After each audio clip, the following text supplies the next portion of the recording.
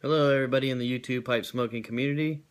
It's going to be a video on how to press tobacco, and a lot of you have asked how I do it, so I'm going to show you. I'll give you the tools, the key essentials. It's very easy, and I'll let you know where you might be able to pick up one of these things. Alright, let's do it. Okay, here's the key essentials you're going to need, starting with I use 2 bowls and a spoon. This is what we're going to actually put the tobacco into the press with. We're going to measure out the tobacco in this, and when we actually put it into the press, we'll put it in this bowl so any leftover tobacco is caught in here and not on the floor. Okay, you're going to need a scale. You just use a USPS digital scale. I take notes on everything, make sure everything's calculated correctly. This is the actual press. This is a 4" by 4" stainless steel piece of square, and this is the actual top of the press. So this is where the C-clamp is going to go and push the tobacco down, and this will be the bottom of it, where the bottom of the C-clamp will hold. So what we'll do is we'll take a little bit of this. This is parafilm, and we'll coat both sides of this so the tobacco doesn't stick to the stainless steel upon the press removal. And this is a large C-clamp. I just picked this up at a local Ace Hardware. I use scissors for cutting the parafilm, get it exact. And then today's tobacco, what we're going to use is we're going to take Boswell's Northwoods, and we're going to take Strauss Sleepy Hollow, and we're going to make a basically kind of like a crossover English, a nice smooth English with a pumpkin sweetness flavor. That's what we're hoping for. So let's start weighing everything out. Alright, let's start measuring some tobacco. Alright, so our scale's zeroed out. Bowl's reading 1.10. Let's take it to about 2, right around there.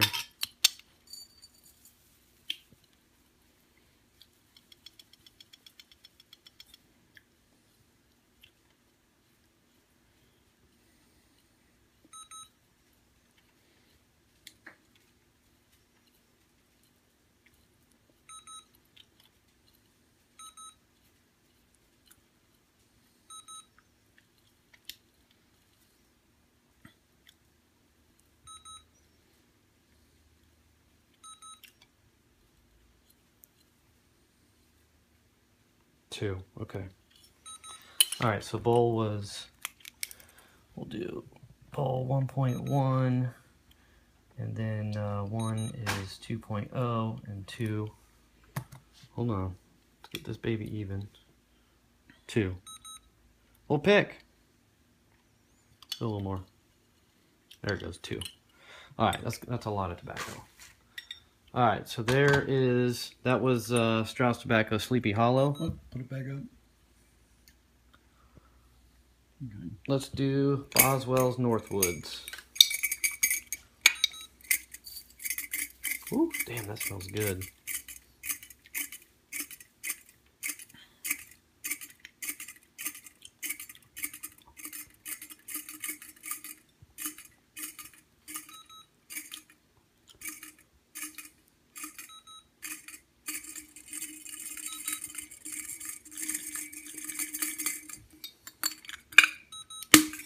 Shit. 2.0. 2.0. Alright. With a mess.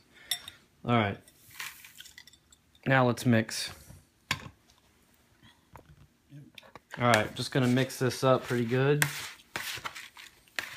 Northwoods from Boswell's and Sleepy Hollow from Strauss Tobacconist should make a quite tasty science project, I think. The last one I did was Frogmorton and Mississippi River.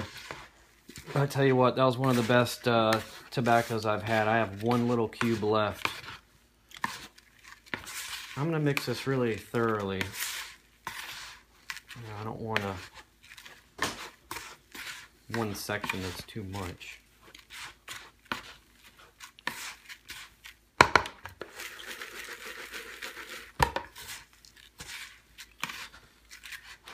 All right, you don't need to sit here and watch me mix it, but I'm gonna mix it some more and we'll start loading her up. Okay, I've gone ahead and pre-cut 4 pieces of parafilm, and I've cleaned the side of the flat steel. What I'm gonna do is just lay these on like that.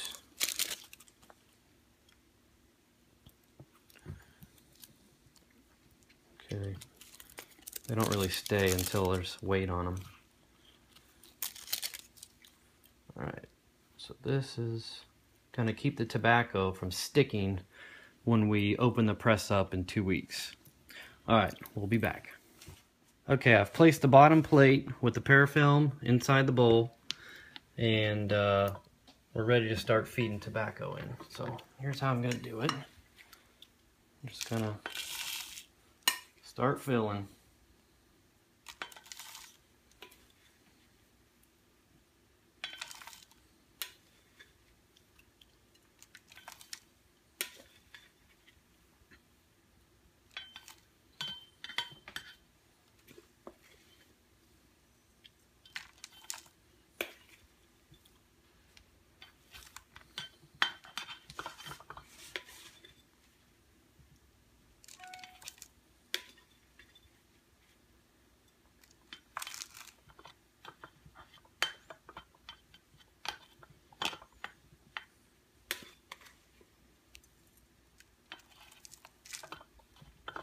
Once you get to the top, you got to start pressing it down, but we should be able to get it all in there.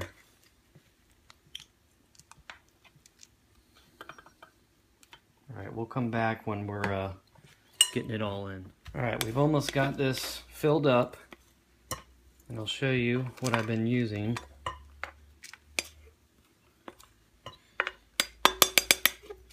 Alright, so what I took was a small little cleaver mallet, and I've been gently pressing it in.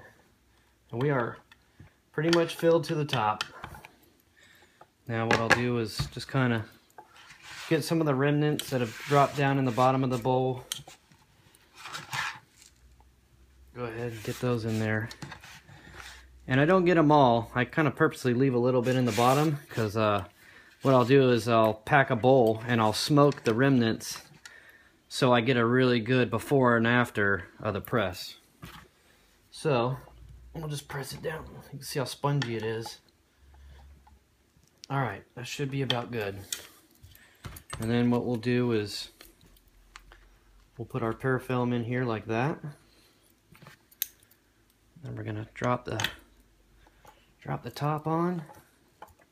And next is gonna be putting the clamp on, and I'll take this out and get that set up.